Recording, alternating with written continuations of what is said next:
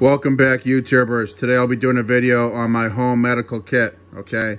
The bag I chose is the Puma Outlier bag, okay? It looks like a medical bag, so it's durable, and more than does the job. Holds all the equipment that I need. It's portable, but at the same time, it can hold a lot for me to stockpile for my long-term medical kit. Stay tuned. So one of the things to remember is that this bag is designed for if there is no emergency help available, okay? There is no EMS, there's no paramedics, there's no nurses, no doctors, no hospitals, okay? So this is worst case scenario.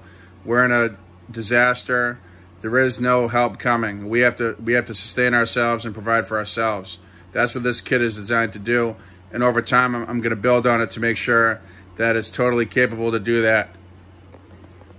And I'm also gonna learn the skills along with my friends and family in order to be able to achieve whatever medical skills that we might need if necessary. And of course, there are some things that you'll never be able to fix short of having all the fancy equipment and trained doctors and so forth.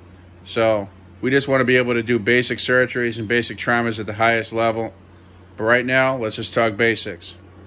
Okay, folks, so Rome wasn't built in a day. Before I go over all the items in my bag, I just want you guys to look at what kind of a basic first aid kit would look like, okay? Because this is where you start. And prepping is all about building blocks. You start small, and over time you add to it, until you have a castle built, okay? So right here, I know it looks like a lot, and it is, but really all it is a lot of Band-Aids and a lot of rolled gauze.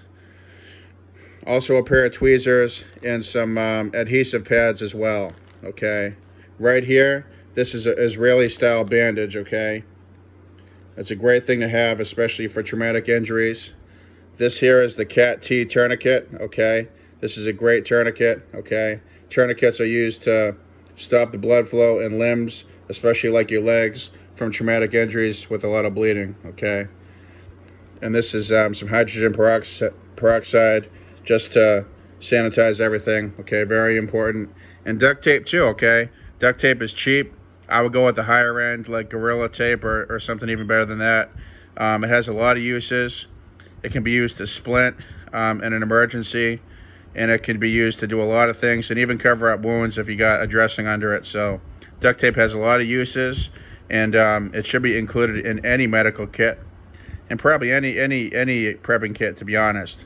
So this is what the basics are. Let's get into everything that I have in this bag. All right, there's a look at all the items laid out, okay? So those Band-Aid bags, you'll see 3 of them, okay? These are totally filled and jam-packed with rolled gauze, adhesive pads, and Band-Aids, okay? I probably have about 1,000 Band-Aids in all 3 of those bags. More stuff to kind of disinfect. You could spray this directly on wounds, just some antibacterial hand spray, okay? Moleskin padding for your feet, okay? Can't forget that as preppers, because sometimes, I don't know, we just want to do this thing called bug out. Notice 2 rolls of duct tape instead of 1 now, okay? So that's how you keep adding to it.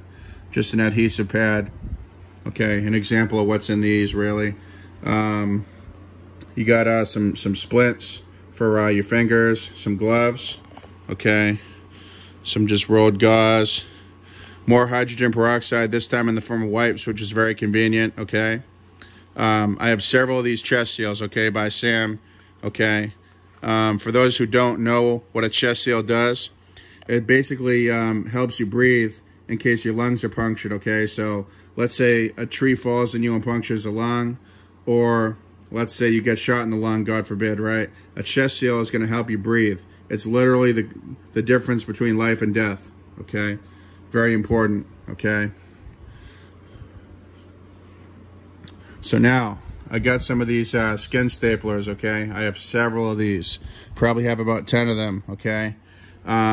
Basically, if you can't stitch anything up, yes, you can use staples in order to close the wound, okay? And it even comes with its own removing tool. Okay, this removes the staples as the wound heals, okay? And as a secondary option, I had to have some just super strips, okay, which are basically plastic, and you tighten them down, and it's very similar to just having stitches, okay, without actually doing the stitching, okay.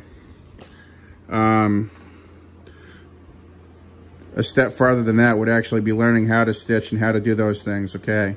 I know surgeons go to school a long time for that, and I don't want to discredit anything that they do, because I am by no means a medical expert, okay? I'm just a guy trying to just be independent if I have to and be self-sustainable if I have to. Okay, remember, this bag is all about based on if there is no help coming and there's no one here to help, I'm on my own, okay? Or we're on our own, okay? Because it's a team effort, right? So you and your family, whoever your squad is, you guys are on your own. So so this medical kit, I would say, is pretty good. Like I said, I've built on it over time, and it's by no means complete, okay? I still have a lot of things I need to add to it. It doesn't have any cold packs or instant cold packs. That would be a great thing to have as well.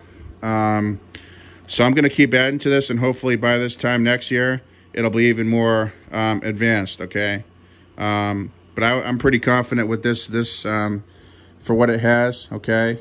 This is more than capable, okay? And again, you start small. You don't have to go crazy and kill your budget. Start small, get a tourniquet, get a pack of bandages, okay? Put them in a Ziploc bag, and then start building up from there. Get a chest seal, get an Israeli bandage, get a lot of rolled gauze, okay?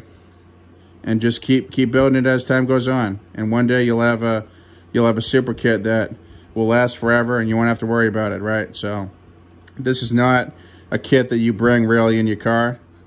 This is more of a long-term sustainment, medical sustainment kit, okay? So again, start small and just do your best to just get as many items as you can.